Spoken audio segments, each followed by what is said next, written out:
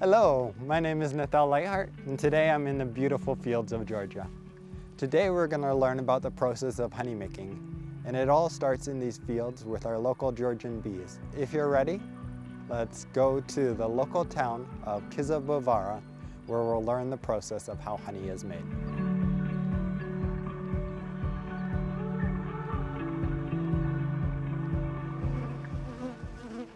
Here I am in the center of this operation.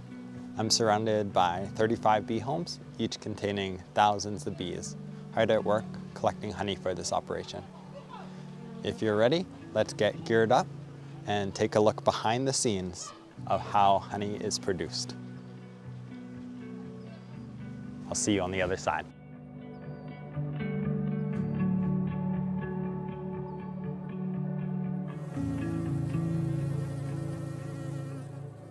Safety comes first, and in order to avoid excessive bee stings, the bees are first naturally sedated with wood smoke.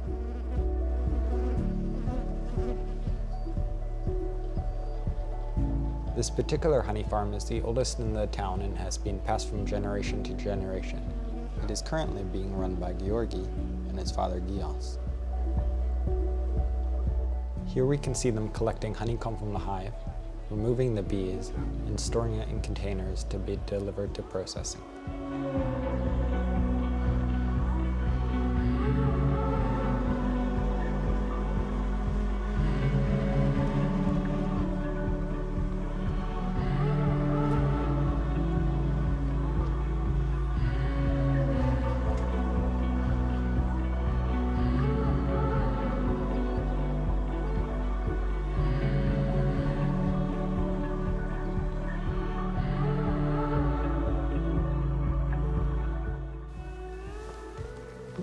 Welcome to the processing hub. This is where the honeycomb is brought to be processed. Here we separate it from the honey. The honey is then put in containers and sent off to be packed.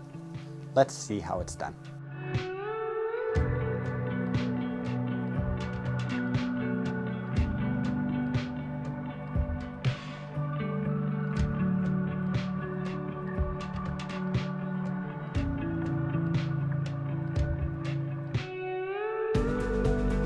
In order to keep the hives orderly and allow the honeycomb to fit in the extraction machine, the excess wax is trimmed from the comb. Nothing is put to waste. The unused honey is returned to the bees, and the trim wax is collected to be made into candles. A special rake-like tool is used to remove the beeswax caps that hold the honey in the comb.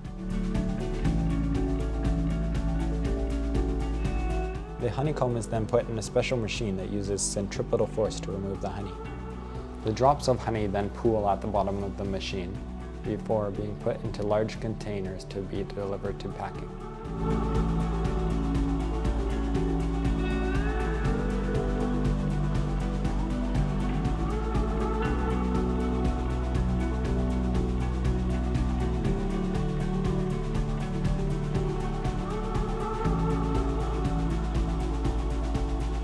The finished honey is then put in glass jars to be sold.